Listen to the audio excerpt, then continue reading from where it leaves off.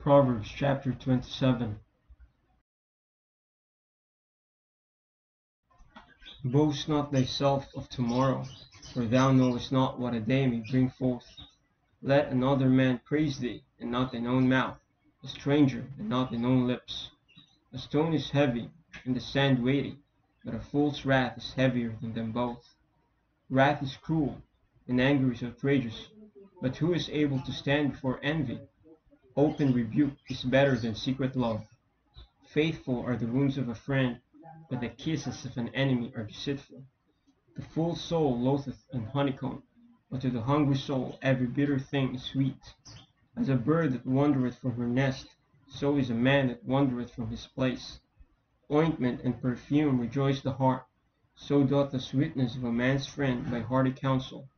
Thine own friend and thy father's friend forsake not, neither go into thy brother's house in the day of thy calamity. For better is a neighbor that is near than a brother far off. My son, be wise, and make my heart glad, that I may answer him that reproacheth me. A prudent man foreseeth the evil, and hideth himself, but the simple pass on, and are punished. Take his garment that is surety for a stranger, and take a pledge of him for a strange woman.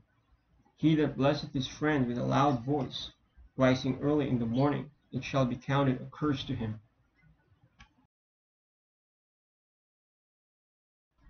A continual dropping in a very rainy day, and a contentious woman are alike. Whosoever hideth her hideth the wind, and the ointment of his right hand which bewrayeth itself. Iron sharpeneth iron, so a man sharpeneth the countenance of his friend. Whoso keepeth a fig tree shall eat the fruit thereof, so he that waiteth on his master shall be honored. As in water face answereth to face, so the heart of man to man. Hail and destruction are never full, so the eyes of men are never satisfied. As the finding pot is for silver, and the furnace for gold, so is a man to his praise. Though thou shouldest bray a fool in a mortar among wheat with a pestle, yet will not his foolishness depart from him. Be thou diligent to know the state of thy flocks, and look well to thy herds. For riches are not for ever, and as the crown endures to every generation. The hay appeareth, and the tender grass showeth itself, and herbs of the mountains are gathered. The lambs are for thy clothing, and the goats are the price of the field.